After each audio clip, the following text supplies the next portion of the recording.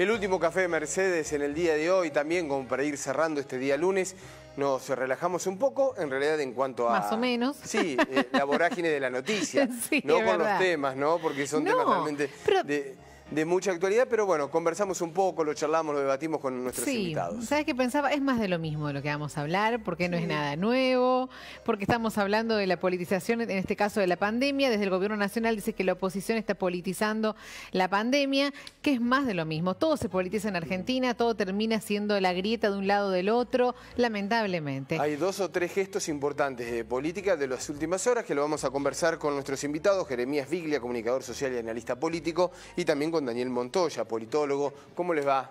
Muy, pero muy buenos días. ¿Qué tal? Buen día. Hola, Mercedes, Mariano. Buenos días. ¿Qué tal, ¿No tenés Daniel? el sombrero? No, hoy lo dejé el caballo afuera hoy y bueno. Hola, Jere, ¿cómo estás?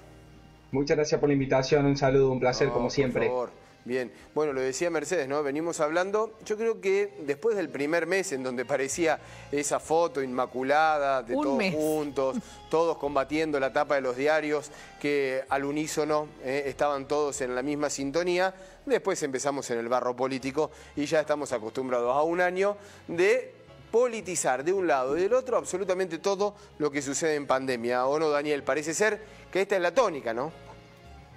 Sí, Mariano, mira, acá en la Argentina se politizan hasta los programas de cocina. Está bien. Ya vamos a ver en Masterchef, en estos otros programas que van a aparecer los cocineros K y los cocineros M.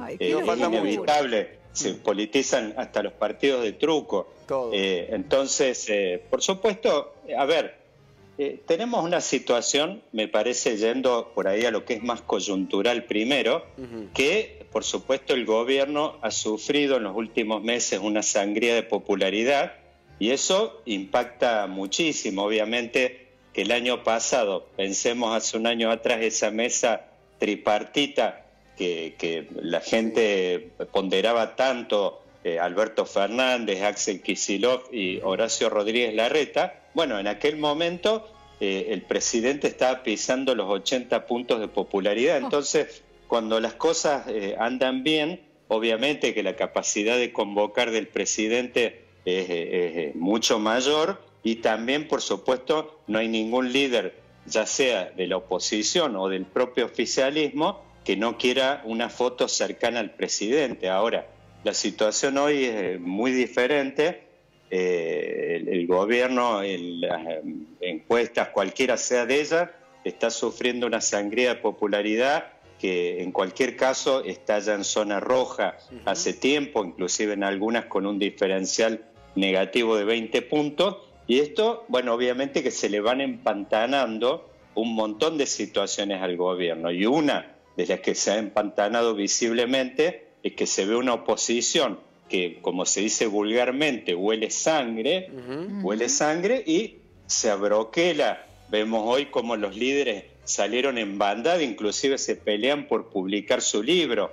Salió primero Macri con su primer tiempo, ahora María Eugenia Vidal, no sé ahora cuál, si Horacio Rodríguez Larreta también. Bueno, lo vemos visiblemente el otro día en el programa de España, el lunes pasado, prácticamente lanzando su candidatura presidencial con propuestas muy concretas respecto a temas nacionales. Inclusive uno de los primeros temas que levantó fue el tema, habló de desconcentrar la región metropolitana y un montón de cosas, obviamente que era un centro dirigido a la política y a todo el tablero político nacional. Así que bueno, yo me parece que lo que está de fondo acá, obviamente que está politizado esto por los dos lados, pero tiene que ver con un gobierno, un oficialismo que envejeció demasiado prematuramente y obviamente esto le terminó dando aire rápidamente a una oposición que venía de un fracaso, anterior oficialismo,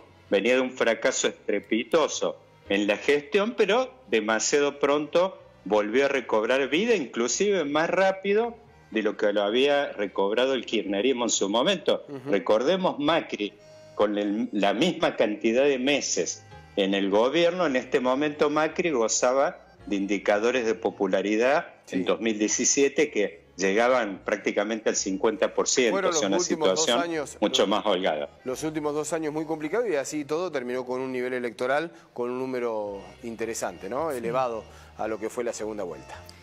Jeremías, ¿cuál es tu visión? Incluso sí, comparto con Daniel. Incluso recordemos que Mauricio Macri había tenido una elección intermedia donde había salido victorioso, sí. Cosa que no pareciera ser tan claro con lo que le va a suceder al actual oficialismo en ese sentido.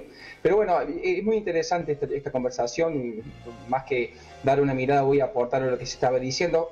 Para esta invitación del último café, justo estuve hojeando un libro que utilicé para mi trabajo de tesis en la universidad, que se llama La construcción del consenso, de Elizalde, de Mario Riorda. Y ellos hablan de que la comunicación política es un esfuerzo para lograr conseguir las mejores condiciones para imponer o para implementar una política pública. Y yo lo que quería poner sobre la mesa es decir qué compleja la situación en la que estamos viviendo y cuánto haría falta de retomar este concepto, ¿no? Pareciera ser que en la peor situación en que estamos pasando en cuanto a la crisis política, sanitaria y económica como país, es cuando mayor es el nivel de conflictividad existente entre la dirigencia política. Sí. Cosa que eso dificulta muchísimo el establecimiento de los patrones de conducta para la sociedad y sobre todo establecer los marcos de acuerdo necesarios para discutir las reformas estructurales que necesita por un lado el país y por sobre todo para trabajar de manera urgente la situación de la pandemia que pareciera ser más preocupante de lo que creíamos en una sociedad que al riesgo no lo percibe de una manera total, ¿no? Sí, yo tenía pensado, vos sumaste una palabra más, Jeremías, que la voy a incorporar a la consulta que le voy a hacer a ambos, tanto a Daniel como a vos.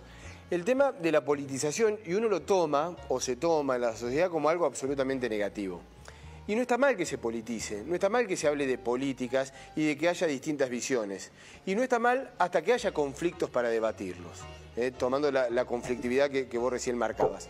El tema es cuando vos politizás hechos en donde son sumamente objetivos, claro, y estás marcando distintas situaciones en donde te parás en contra para generar una política tal vez electoral, para estar sobreponiéndote a la oposición o sobreponiéndote al oficialismo. Es decir, la utilizás a la política de una manera distinta a la cual se deberían sentar a discutir políticas entre los dos lugares. Yo creo que hay de por sí una visión negativa a la política y al conflicto, cuando por ahí se podría tener una visión positiva, ¿no? De que esté politizado y que el conflicto sea una solución. Para cerrar la idea, yo por eso decía agregar lo que venía desarrollando Daniel, ¿no? Porque está claro, y coincido con tu análisis, pero está claro que hoy, y hace tiempo, ¿no?, que la dirigencia política argentina antepone los intereses electorales a los intereses del país en su conjunto. Y además de eso se agrega una nueva adjetivación, es que se discute poder y no se discute necesariamente de política. Bien. En cierta manera la agenda política está subordinada a esa disputa electoral y esa disputa de poder, pero no necesariamente a lo que propone cada fuerza política, a lo que propone cada proyecto y a lo que queremos también construir como sociedad, ¿no? Sí, Daniel. Sí, ¿qué opinas? Sí, me quiero agarrar un poco de dos palabras que usaron, Jeremías sacó este tema del consenso. Sí. Y Mariano, vos hablabas un poco del tema de por qué no nos podemos poner de acuerdo en algunas cosas, y sobre todo que son objetivas, que serían indicadores si los hospitales están saturados o no están saturados, si los chicos pueden ir o no a la escuela y cosas de ese tipo, pero bueno, obviamente que en marcos de guerra, como los que se viven actualmente, te pasa eso, que lo último que queda a flote es, queda escondido, sepultado, es la verdad. Hay un tema que quería rescatar. Yo publiqué en estos días una columna que se llama República del AMBA. Nosotros, más allá de lo coyuntural, nos hemos metido en un problema bárbaro a partir de la reforma del 94, que fue el diseño de un esquema institucional realmente explosivo, que es el tema de haber pasado al voto directo, con lo cual todo el tema electoral se resuelve en el conurbano de la provincia de Buenos Aires, y por el otro lado haberle dado esta superautonomía a la ciudad de Buenos Aires, que es una ciudad que sabemos tiene el triple del ingreso per cápita, de la riqueza que tiene cualquier otro distrito del interior, con lo cual la política desde mediados de los 90 pasó a cocinarse prácticamente en el área metropolitana, y nosotros desde el interior apenas somos meros espectadores y bueno, hemos visto cómo se han ido sucediendo distintos presidentes. El peronismo pone presidentes que arraigan y que tienen fuerte llegada en el conurbano, y por el otro lado, la oposición al peronismo, toda la extracción de dirigentes desde la ciudad de Buenos Aires. Eso empezó con De la Rúa, después con Macri, y obviamente y bueno, ahora vemos que el que está peleando es Horacio Rodríguez Larreta. Sí. Con ese esquema que hemos armado, un nudo, digamos, institucional, en la medida que no logremos desanudar eso, prácticamente lo que tenemos una situación es un sistema muy difícil de administrar y que requiere una virtud de los dirigentes, que es el tema, al haberse convertido en pares, especie de virrey del conurbano y de virrey de la ciudad de Buenos Aires, son prácticamente pares, y pensar en un esquema de cooperación con este esquema institucional realmente es demasiado desafiante y prácticamente muy difícil de implementar. Muy interesante el tema, Daniel, sobre todo para la descentralización no solamente política, sino económica, poblacional, de lo que tenemos que vivir como país, ¿no? En un país absolutamente concentrado, y eso lo vamos a estar charlando seguramente en las próximas invitaciones que te vamos a hacer. Jeremías, muchas gracias también por la mirada, por tu opinión. Gracias por la buena onda de siempre. Igualmente. No, por favor. Chau. Un placer tenerlos.